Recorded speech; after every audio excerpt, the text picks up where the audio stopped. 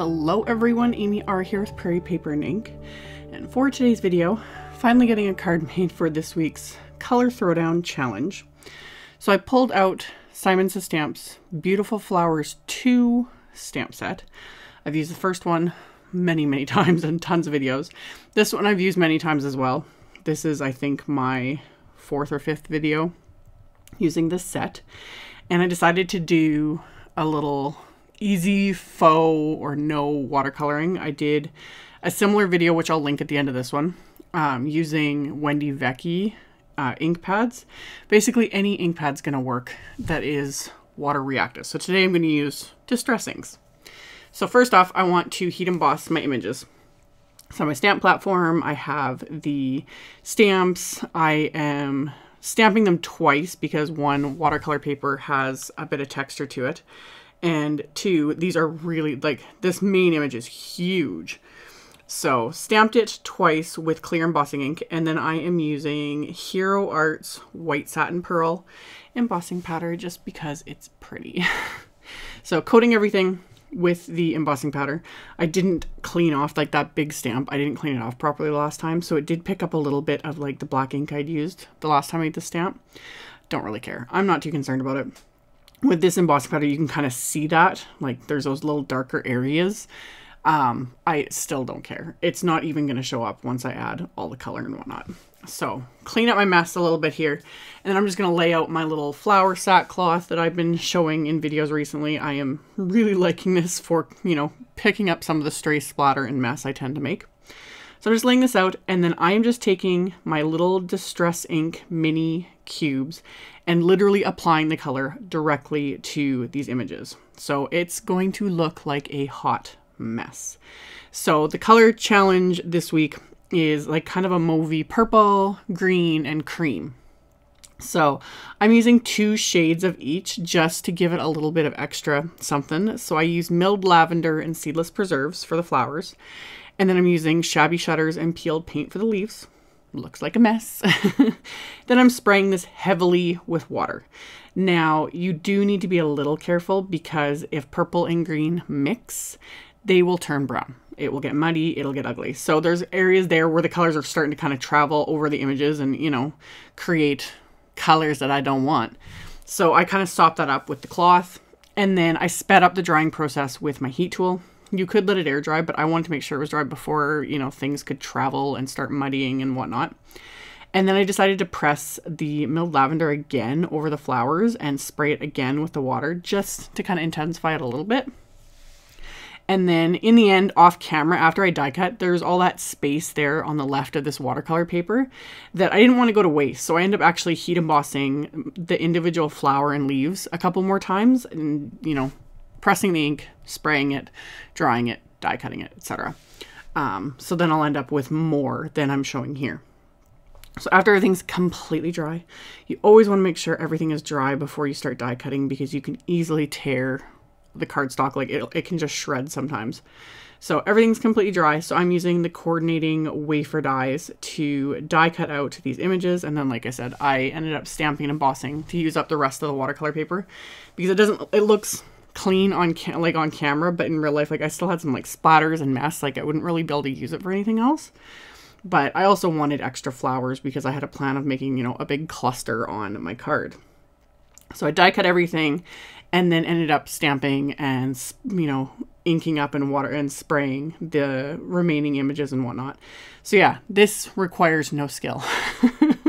You can do this with anything, any sort of ink that's water reactive. So experiment with it. You don't need to have any fancy painting techniques, etc. Like literally apply ink and spray. The previous video I used my mini ink blending tools to blend ink that way and then sprayed it. This time I just applied it directly to the paper, just whatever floats your boat.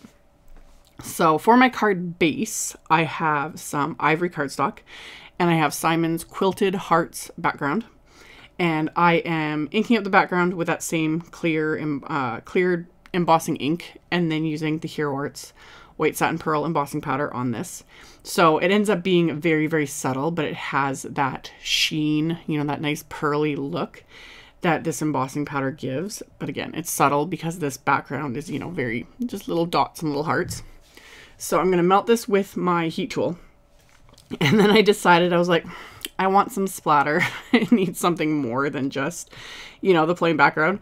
So I laid this in my little splat box, and I have peeled paint oxide spray. And to shake these, you don't shake them. You basically ring them like a bell to mix it up so that you don't clog the nozzle or anything like that. And then I held it really far away and just did one spray, one light spray. This stuff dries really, really quickly, but I just wanted to make sure I got it dry before I ended up accidentally smearing it or anything like that. And then in the process of doing that, I did get a little bit of the spray on the inside, just right along the bottom, and it was bugging me. So it's like, I'm going to fix that in a minute. So I wanted to stamp this large flower image on the inside of the card as well. So, and then for this, I pulled out the milled lavender oxide ink, because the milled lavender distress ink, any of the distress inks aren't the greatest for stamping with. And I also just prefer the look of the oxide ink when I'm stamping images. So stamp that, and then ended up deciding to spray that peeled paint oxide spray on the inside of the card as well. I just held it even further away so it wasn't like as intense. And one little spray, and that was enough.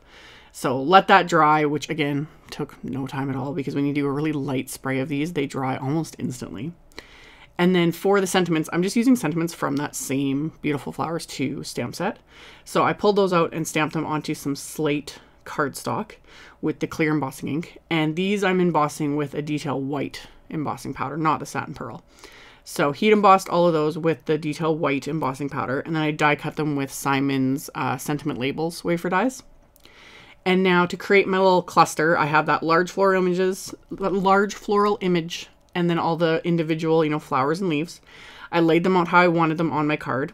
And then this old but tested and true, I can't talk today, tested and true trick of the press and seal cling wrap. Rolling that out, laying it on top, it kind of just clings to everything, holds it in place. And then I use my pencil after flipping this over. I just use my pencil to mark where the edges of the actual card is, so that when I apply my foam tape, I'm not going over the edges, making this a lot easier. So it just gives me that little visual guide of where I can place all my foam tape. So I just stick my foam tape on there, and then I can line up the card base again with those pencil lines I had made. That's also why it's really nice to have the pencil lines. And then I can peel off that cling wrap, and I end up saving the cling wrap and, like, you know, reusing it over and over and over again until it's like too full of dust or whatever, like it's not clinging anymore. So this one box of cling wrap has lasted me, I'm not even kidding, so many years, just years, because I keep one in my studio and then I have one in my kitchen. So anywho, flipped over my card base, and then I just trimmed off the excess with my scissors. You could leave it if you wanted to put your card in a large envelope, you know, because it looks really nice with everything hanging off, which I've done with previous cards. But this time I knew I was going to use a shimmery A2 sized envelope, so I trimmed off that excess. And then I adhered my sentiments with some craft tacky glue.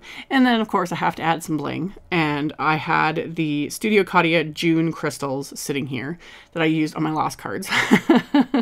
And the shade of purple was just perfect. So I very liberally placed these all over my card. And then I'm just going to glue them into place with that craft tacky glue. Just picking them up with my jewel picker and then pressing them into the adhesive. And then this card is done. So as always, I will have a link below the video to my blog post. I will have a supply list with links, all the supplies used. I will also link to the Color Throwdown Challenge blog post. People have been asking me about that. I always link to it in my blog post when I'm doing cards for that challenge. So just check out my blog below. Link will be in the description box, the very first link, and then supplies, etc. So you can check that out if you guys are interested. Thank you all so much for watching and subscribing and thumbs upping and commenting on my videos. I very, very much appreciate it. And I will see you all very soon in the next one. Bye!